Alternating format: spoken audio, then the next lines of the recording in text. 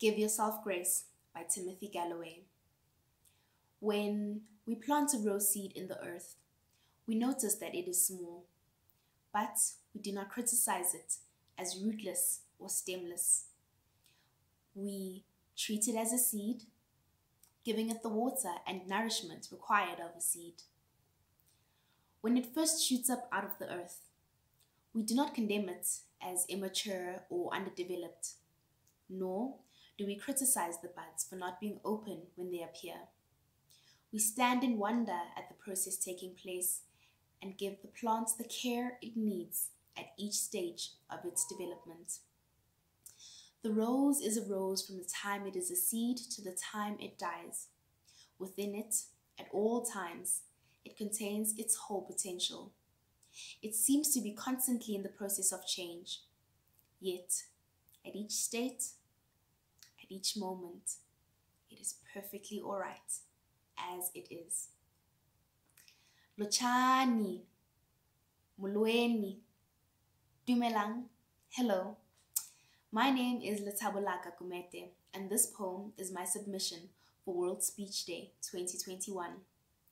I am the founder, teacher, and facilitator of an educational initiative called Empowering the Art. Empowering the Arts is a multidisciplinary educational initiative that aims to empower cultural workers operating within their communities through socio-digital campaigns.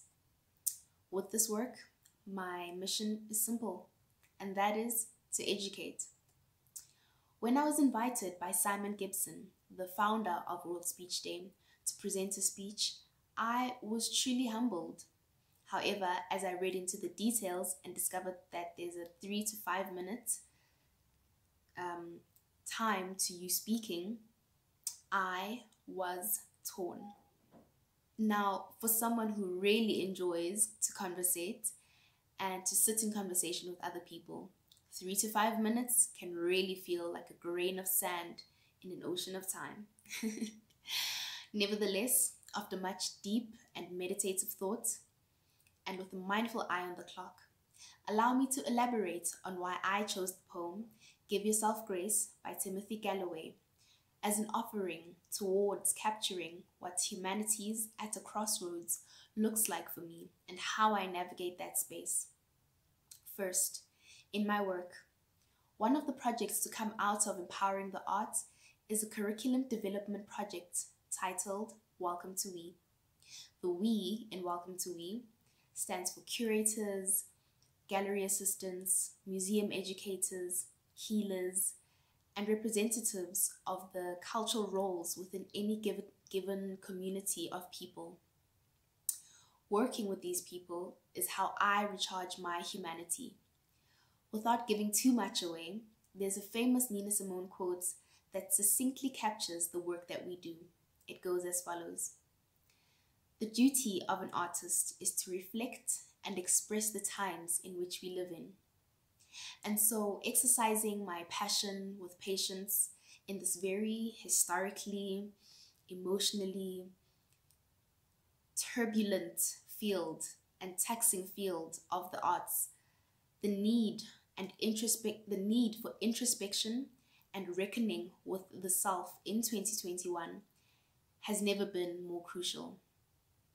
I, as the facilitator of these conversations, learn so much in the process, and because of this, I too recognize that I still have a lot to learn. Moving into our homes, we find that the COVID-19 pandemic has undone and rewired our notions of home.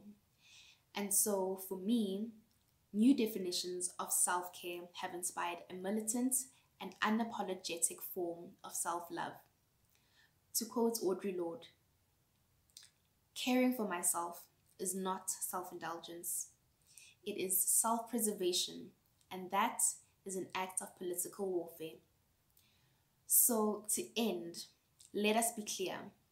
Chaos is not new to the world, and this pandemic has certainly brought us closer to ourselves and to our neighbors by way of lockdown restrictions, curfews, or more harrowingly, being retrenched.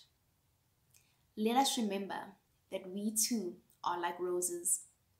So, wherever you are, even if you are still in the germinating stages of your life, trying to figure out what's happening, what the next move is, or you are fully in bloom and standing in your glory, always, always remember to give yourself and those around you the highest and most sincere form of grace. Thank you.